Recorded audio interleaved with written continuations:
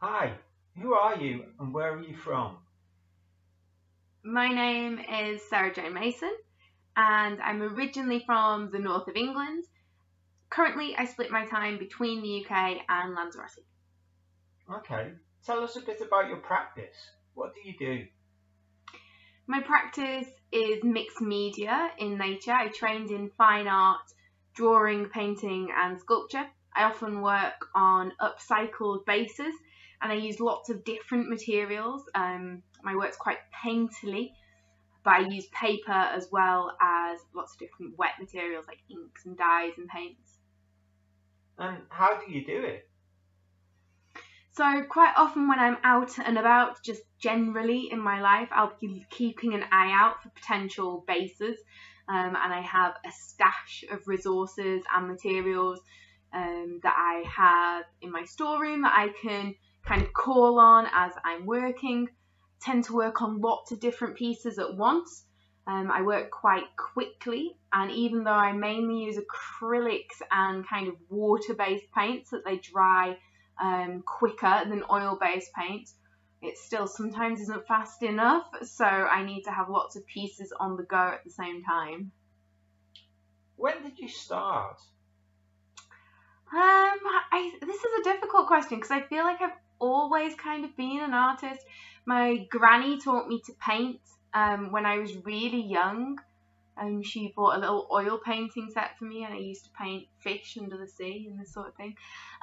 So I think that I've always been doing it in some sense.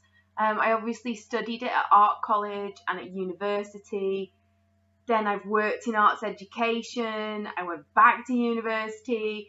So I've always been involved in the arts in some way. And I think my practice, although it's been kind of a little bit stop-starty in terms of when I was teaching, I was definitely making less larger works. I've always kept a sketchbook. I've always been drawing. I've always been collecting ideas, collecting images, collecting resources, cataloging them for future use.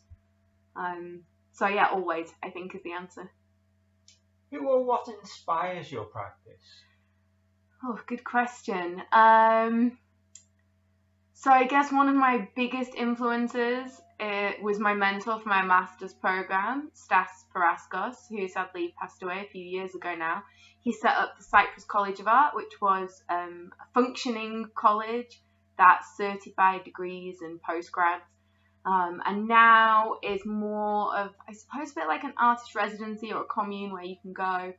Um, but it's a really special place that he has has built there. It's really unique, I would say, and that place and the community around that place inspire me a lot. And Stas, as an artist, his approach to color and his narrative telling also really have a huge impact on me.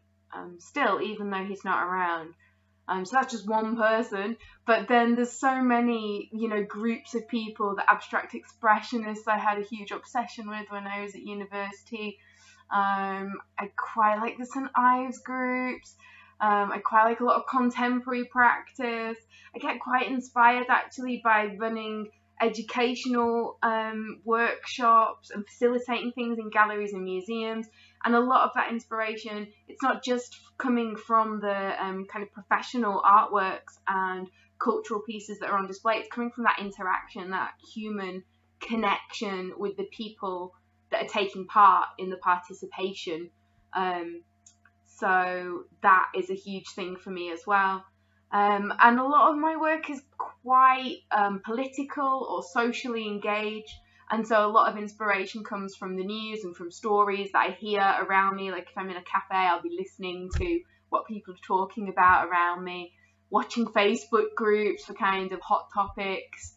So yeah, that's kind of a broad range of influences and inspirations. Thanks. What are you exhibiting at Distance 2021? So at Distance 2021, I'm exhibiting a diptych, which is all about how people arrive to the island of Lanzarote and their, like how they are received, I suppose. And in the diptychs, there's two boats.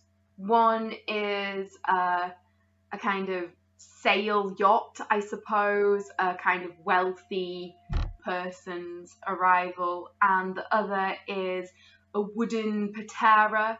A patera is a local word for a small wooden boat, often coming from the coast of Africa and bringing immigrants, potentially refugees, to the island in search of a better life. And the context of these arrivals is kind of framed via messages from Facebook forums talking about whether it's all right for them to be there or not, and what people think about their mode of transport, about them as people. So there's like a direct comparison, I guess, between these two pieces, and what it means for the people that are in these boats, what it means for them, the distance that they've travelled, like why have they travelled that distance, what's the impact of it on their lives. Okay, well, that answers my next question. So we'll jump to the next question after that. Where can people find out more about you?